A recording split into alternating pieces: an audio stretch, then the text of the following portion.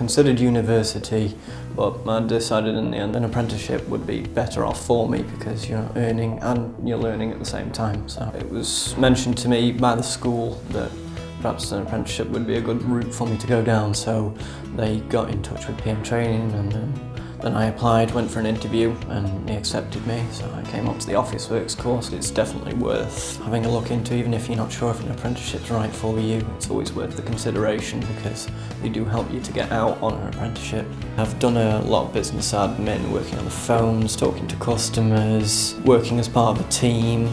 I'd say I'm proud to be embarking on an apprenticeship because it's a good route for me to go down, and I've gained a lot of new skills and things like that along the way.